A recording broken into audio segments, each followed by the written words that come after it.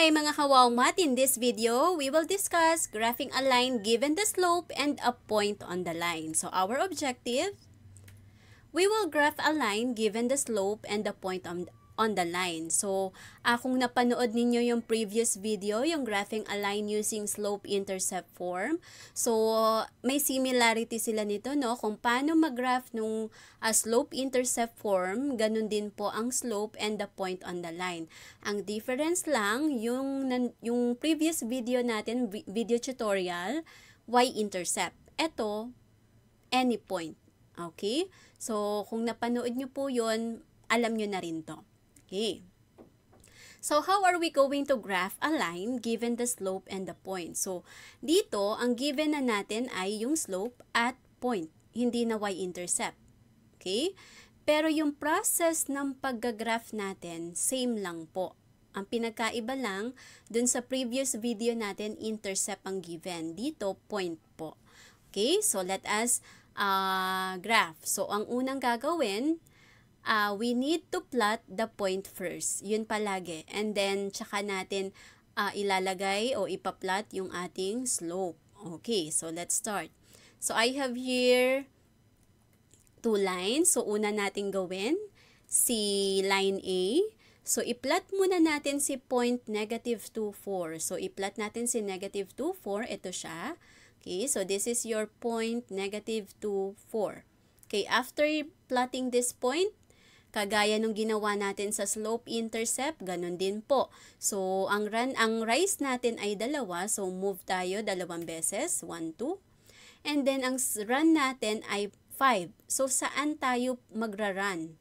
Pa-right o pa-left? Okay, so pa-right po. Bakit?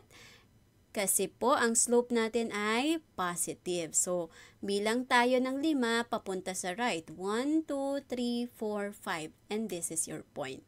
So, this is point 3, 6. So, we can now graph the line. Okay? So, this is how we graph kapag given ang slope at ang point. Plot first the point and then i-plot natin yung slope. Okay. Another example. Oh, by the way, this is line A. Okay, let us graph line B. So, first, plot negative 1, negative 6. Ito siya. So, negative 1, negative 6. Ito po. And then, from here, ang rise natin ay 5. So, up tayo ng 5. 1, 2, 3, 4, 5. So, nandito na tayo. From here, tingnan natin ang run. Ang run natin ay 4. Now, the question is, papunta ba sa right or going to the left? Okay, this is going to the left. So, we will be moving to the left. Why? Because our slope is negative. So, yun po ang laging tatandaan. So, since ang slope natin ay negative, mag-move tayo pa left. So, bilang tayo ng 4. Since ang run natin ay 4. So, 1, 2, 3, 4. So, move tayo ng 4. So, this is your point now. Okay. And this is point negative 5, negative 1. Okay. So, we can now graph line B. And this is the graph of line B. Another example. So, I have here line C. So, we will plot first your point. So, your point, bakit ba nauuna nating pinaplot si point? Okay. Kasi po, doon tayo magsisimula ng rise and then run natin. So, kung hindi mo ipaplot ang point, hindi ka naman pwedeng mag-rise over run ng dyan, kahit saan. Okay. So, iplot muna natin si point, which is your 3, 2. So, dito dapat. Ayun. Okay. And then, after plotting your point, move na natin yung rise over run. So, your rise is 3. Move tayo ng 3 beses. 1, 2, 3. Okay? So, this is your point 3, 2. So, 1, 2, 3. From here, saan tayo pupunta? Right or left? Asan ang run natin? Going to the right or moving to the left? Yes, it's going to the right because our slope is positive. So, move tayo pa right. 2 beses. 1, 2. So, this is your point. Okay, so this is your point and this is point 5, 5. Okay, now we can now graph line C. Okay, so as you can see, our graph rises or increases from left to right because our slope is positive. another. So I have here 5, negative 6. So we will plot first 5, negative 6. So ito yung 5, negative 6. So it must be here. Okay. Now, after plotting your point, let's do the rise over run. So your rise is 4. So 4 times. So 1, 2, 3, 4. Okay. So after doing your rise, dito na tayo from here. Are we moving to the left or to the right? Yes, it's to the left because our slope is negative. So from here, move tayo pa left. How many times? 7. So from here, move tayo pa left 7 times. 1, 2, 3, 4, 5, 6, 7.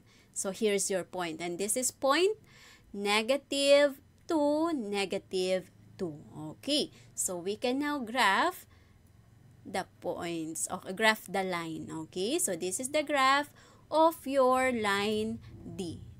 Okay, let's have another. So graph the line that passes through negative 4, negative 5, and whose slope is 9 over 5. Okay, so identify natin muna yung point at yung slope. Ano ang slope natin? 9 over 5. This is your rise over run. And then our point here is negative 4, negative 5. So, ipa-plot muna natin si negative 4, negative 5. Asan si negative 4, negative 5? So, dito dapat siya sa quadrant.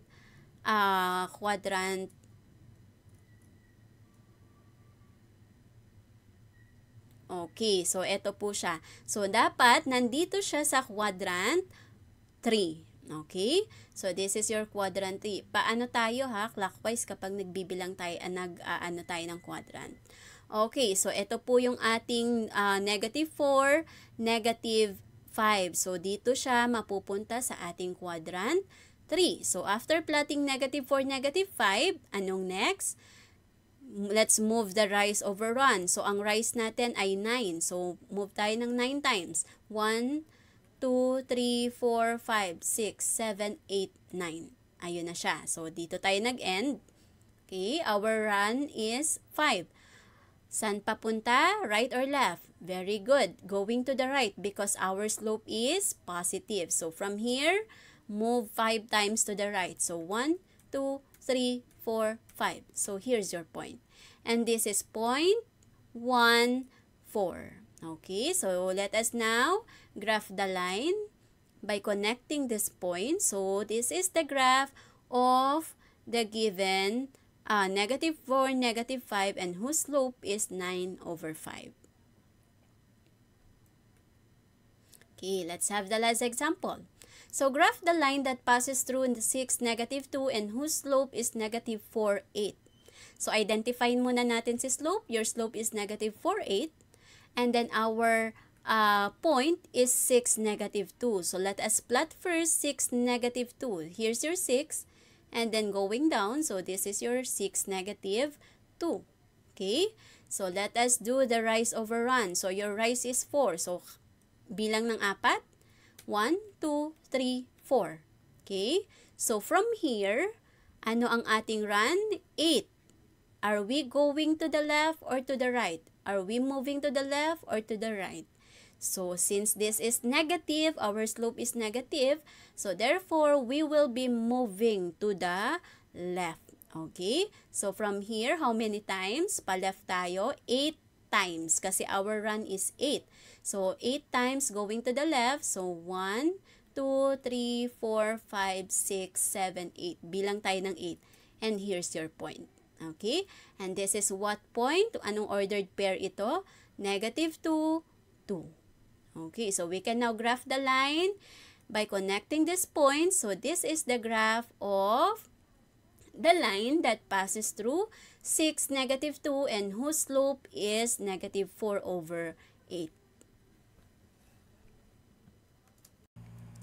Thank you for watching this video. I hope you learned something. Don't forget to like, subscribe, and hit the notification bell para updated kayo for more video tutorials. This is your guide in learning your math lessons, your Wow Math channel.